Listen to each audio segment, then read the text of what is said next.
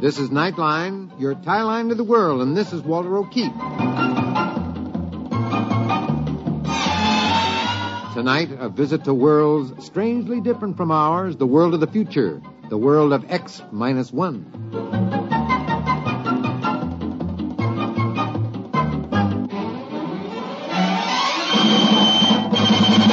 Now, here is the future, X-1. Countdown for blast off. X-5, 4, 3, 2, X-1, fire.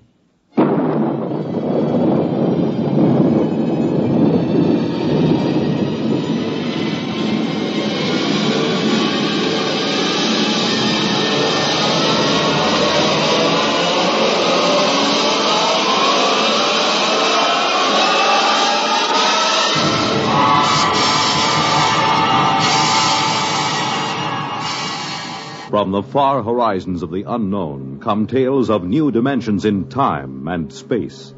These are stories of the future, adventures in which you'll live in a million, could be years, on 1,000 maybe worlds.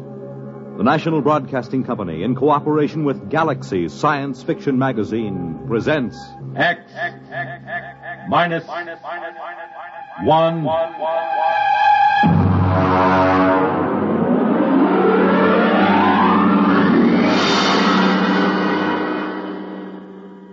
Tonight, the Clifford D. Simak story, Drop Dead.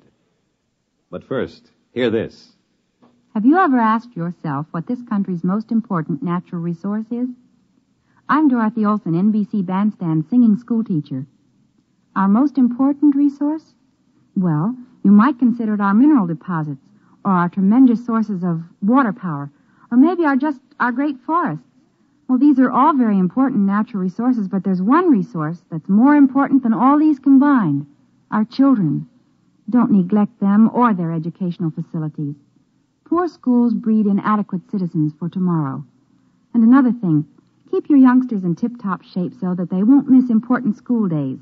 Dress them against the weather so they won't catch needless winter colds. Check their wardrobe as they go back to school this fall to be sure that they have plenty of the right kind of clothing. Remember, our children are this nation's most important natural resource. It's your job to protect their future as they go back to school this fall.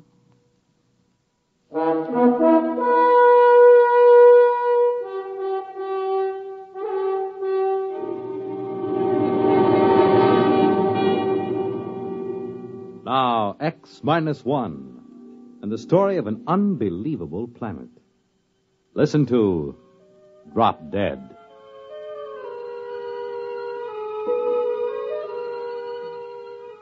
Exactly 1 hour and 20 minutes after we sent the survey ship out on its tail, the critters showed up. Ordinarily, when you make a landing on an unknown planet, it takes at least a week for any life to come creeping out of hiding and sneak a look. But there they were, the critters. They were almost cow-sized, but not as graceful as a cow.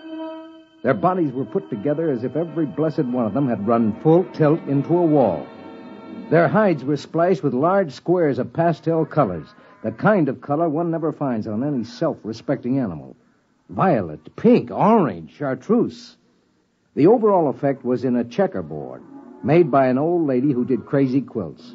Max Weber, our biologist, stood at the tail fin with me and stared. Look at that on their heads. Those antlers. Those are not antlers, my friend. Well, I was afraid to say it. It looks like vegetation. As if they were trying to hide behind a skimpy thicket. And what bothers me is the fruit and vegetables.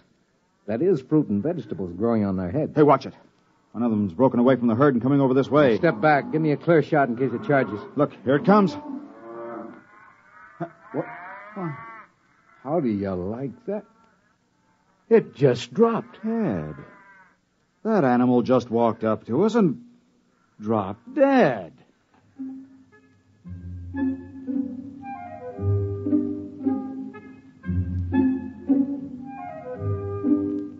We left the critter lying where it fell and started to set up camp. Carl Parsons, our ecologist, had the stove together and the supper started before the last tent peg was driven. I dug out my diet kit and mixed up my formula, and all of them kidded me about it the way they always did. It didn't bother me. Their kidding was automatic, and I had automatic answers. I know ulcers must sound silly and archaic. You ask any medic, he'll tell you they don't happen anymore. But I have a riddled stomach and a special diet kit to prove that they sometimes do. After supper, Carl Parsons, the ecologist, Max, and I dragged the critter in and had a good look at it. Hey, look at this, Ed. This animal's got different colored blocks on it, just like a checkerboard. Look at this one. Holes. Yeah. Just like one of those peg sets that kids use as toys. Here, look what I found out of that. I'll poke it with my knife. There. Looks like a bee. Well, it is. On top of being a tomato bush and a grapevine, this critter is a walking beehive. Why couldn't they be something simple? Yeah, it never is. You know, this is a screwy place. The critters? No, not the critters, the planet itself. Never saw one like it. It's positively naked. No trees, no flowers, nothing. Almost as if someone had said, let's make a simple planet. Let's cut out all the frills. Let's skip all the biological experiments and just work on the basics. One form of life and the grass for it to eat.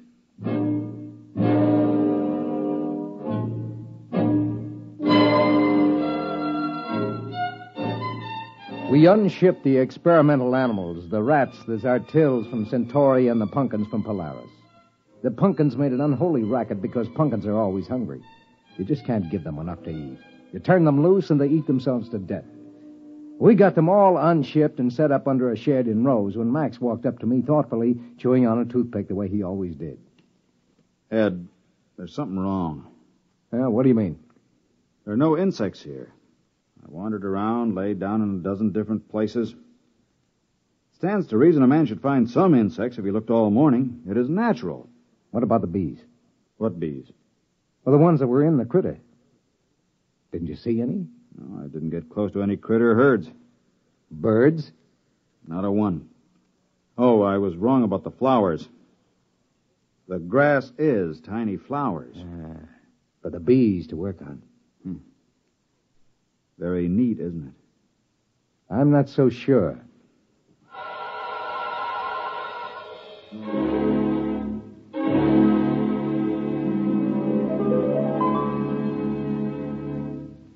American tradition.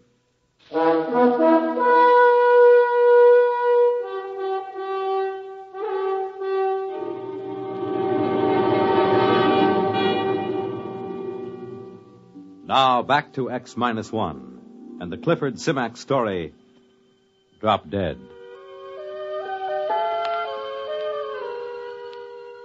The bio team had the critter spread out on a canvas tarp. They were happily chopping him up in small pieces with a scalpel. Ed, I've got news for you. No brain. What? No brain. We can't find one, and there's no nervous system. That's impossible. How can a highly organized, complex animal exist without a brain or nervous system? It's got everything else. As near as we can figure it out, there are at least a dozen different kinds of flesh. Some fish, some fowl, some good red meat, maybe even a little lizard. Well, an all-purpose animal. We found something finally. If it's edible, and if it doesn't poison you, if it doesn't grow hair all over you. Well, that's up to you fellas. I'll get the cages down, and you can start killing off the little animals to your heart's content. And there's only one insect, these bees. And we never see these unless we're near a critter herd. And no birds, no fish in the water. Not even a single-cell paramecium. Yeah, I was talking it over with Max. You know, I'd give my right arm to hear a cricket or a mosquito or even a hornet. This is the strangest thing we've... Hey, Max, what are you chewing? Toothpick. That's no toothpick. Spit it out, spit it out. That's grass. I don't know. I must have just picked it automatically to chew on it. Just a habit, I guess. Well, go on with the report. Well, it's a walking filet mignon. That animal is an all-purpose for sure. It lays eggs, gives milk, and has 6 different kinds of red meat. Makes honey, 2 kinds of fowl, 1 of fish, and a whole lot of others we can't identify. Then, of course, the bacteria. And what about the bacteria? The critters swarm with them. And all of them the same. You know, it normally takes 100 different kinds of bacteria to make the metabolism work. But here there's only one. It must do all the work of the 100 other species do. I wouldn't be surprised if that's the brains and the nervous system you couldn't find with your knife. The bacteria doubling in brass for both systems. The whole place balances. Nature's never static, never standing still. But here on this planet, it's standing still. Where's the competition? Where's the evolution? It's as if long ago all these life forms said, let's quit this feuding, let's get together, let's cooperate. Symbiosis. Well, we need another critter to work on. I'll bet you we get it.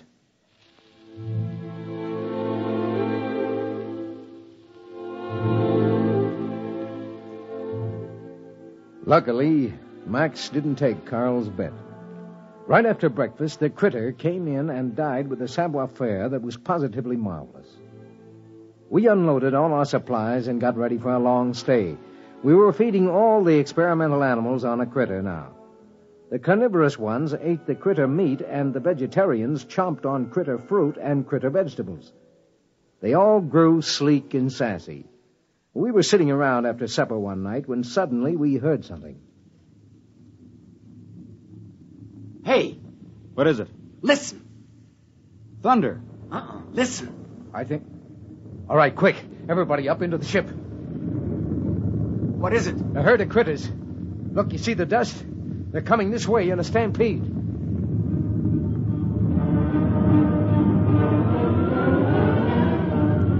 We swarmed up the ladder and tumbled into the port. Below us, the stampede critters went grinding through camp. There seemed to be millions of them. They came pouring past for almost an hour.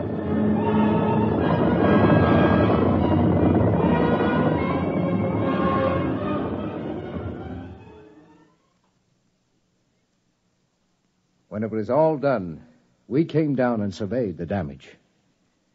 Well, the animals are safe. They were under the tail fins. Everything else is gone. Tents carried away. Food supply is gone. How about the emergency rations in the ship? I had to move them down to the supply tent so they'd be handy. They're gone, dashed into the mud. Well, even if we lifted ship immediately, it's at least 7 weeks to the nearest contact point. And no rations. Well, gentlemen, I suggest you try on your bibs. There'll be steak for dinner. Steak? That's right. Steak or fowl or fish or honey, whichever you like. You mean eat critter? You got any other ideas? Well, for one time. Ed, I wish I had your ulcers. You've got your diet kit in your pack, right? Yeah. Well, let's get a good fire going and throw on a chunk of critter.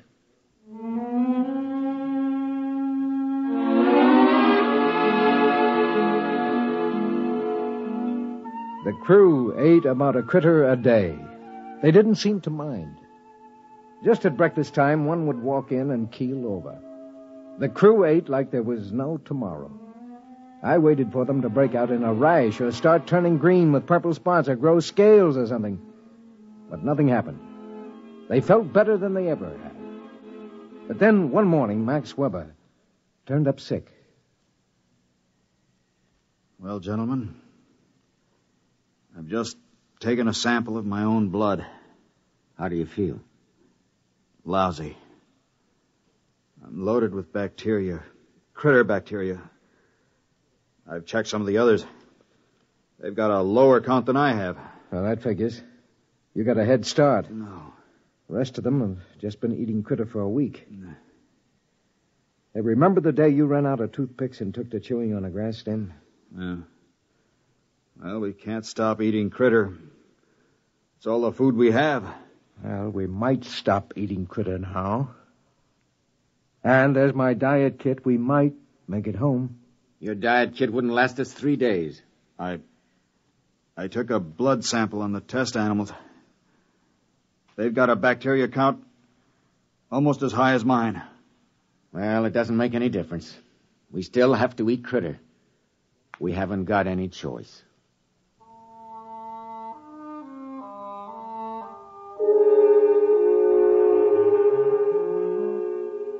That night, Weber disappeared.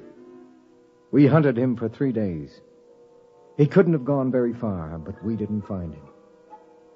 We did find one queer thing, though. Hey, over here!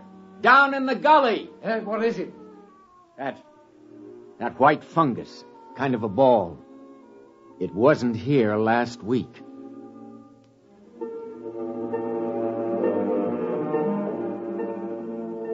We couldn't find Weber. And then about 4 days later, Carl woke me up. Ed, get up. Get up. What's the matter? The animals, the test animals. They're insisting. They're turning into cocoons or chrysalis or something. What? All of the test animals, the guinea pigs, the dogs, they're turning into white fungus balls. Carl, the ball we found out in the field. Weber. Max Weber. It's got to be.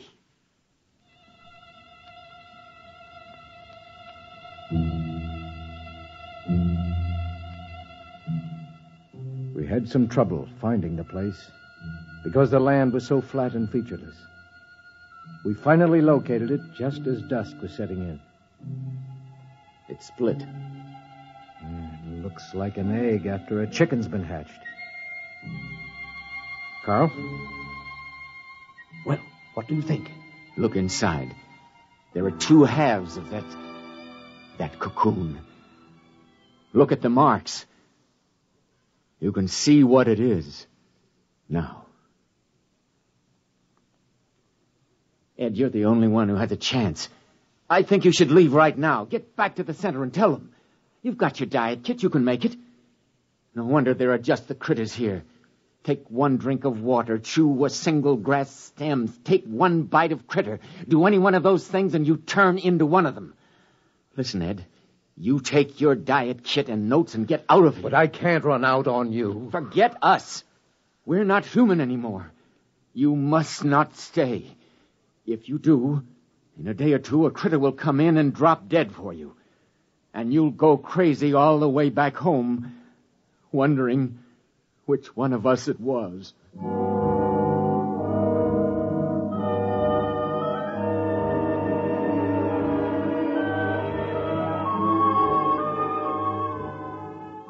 I walked slowly over to the ship, and I stood at the foot of the ladder, holding the notes and the diet kit against my chest. I thought of all the things we'd been through together. The crew, how they'd always kidded me about the diet kit. I thought of almost 10 years eating that awful goo, and that I could never eat like a normal human because of my ulcerated stomach. Maybe they were the lucky ones, I told myself. If a man got turned into a critter, he'd probably come out with a whole stomach and never worry about how much or what he ate. The critters never ate anything except the grass.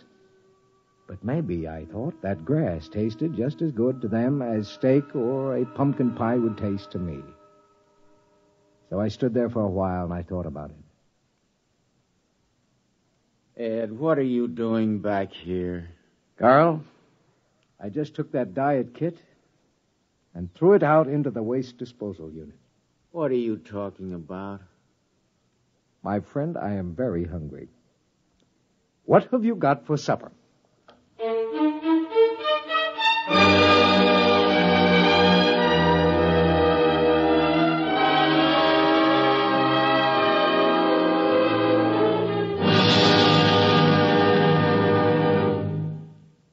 Fred Collins speaking. And I'll have another word for you about X-1 in a moment. Hi, this is Walter O'Keefe. You know, they say there's nothing new under the sun, and maybe that's true. But there is something new under the moon, and that's Nightline. In Nightline, we think we found the way to use the intimacy as well as the lightning-fast maneuverability of radio in an hour-and-a-half package of high-voltage, different entertainment. We found the way to make the airwaves your magic carpet to wherever big things are happening. Anywhere in the country, for that matter, anywhere in the world. Now, let's say that your favorite comedian is performing at a Las Vegas nightclub. He's packing them in, and you've really got to have connections to get a table. Well, Nightline is that connection, and your radio is your ringside table. More things than you'd believe are happening in the so-called still of the night, and Nightline is your line to exciting entertainment after dark. My feeling is Nightline marks a new era in nighttime entertainment. Tune us in every Tuesday, Wednesday, and Thursday, and you'll hear what I mean. You have just heard X-1, presented by the National Broadcasting Company in cooperation with Galaxy Science Fiction Magazine, which this month features Double Indemnity by Robert Sheckley. To commit the perfect crime, all Barthold needed was centuries in which to plan it and execute it, and an insurance policy with double indemnity. Galaxy Magazine on your newsstand today. Tonight, X-1 has brought you Drop Dead, a story written by Clifford D. Simak and adapted for radio by Ernest Kenoy. Featured in our cast were Lawson Zerbe as Ed, Ralph Camargo as Max Weber, and Joseph Bell as Carl Parsons. Your announcer, Fred Collins. X-1 was directed by George Voutsas and is an NBC Radio Network production.